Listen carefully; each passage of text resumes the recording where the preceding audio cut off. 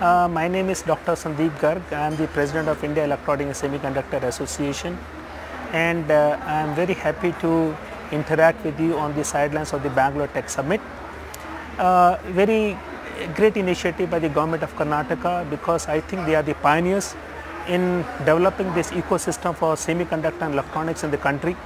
And as we look around, the supporting stature of the government in supporting the ESDM cluster level initiatives, in terms of the electronic development initiative, in terms of many innovative ideas, and I will pick up one or two to illustrate the point that how innovative they were.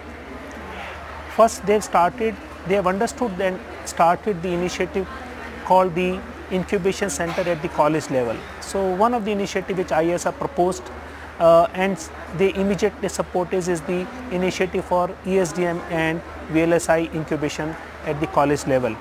Having understood that the talent manpower will be a critical challenge for time to come in development of the ecosystem for electronics in the country, the government of Karnataka initiated a program about supporting the college level education and introducing the students to the new level of electronics understanding. First step is the VLSI, very large system integration packages which are not available at the college level because of their cost. So they supported this initiative by creating an incubation cell which will be accessible to all institutional colleges in the state of Karnataka. And subsequent to them is the ESDM, the electronic system design and manufacturing, which is also in the state of Hubli, in state of Karnataka in Hubli, which is to support the design and then the subsequent incubation of manufacturing. This is how the first level of the intervention has to come. I will not say the challenge is complete. The challenge is still incomplete, because one of the challenges this is the first stage of the fabless design. The design, India if has to exhibit, it has to exhibit in terms of the design capabilities.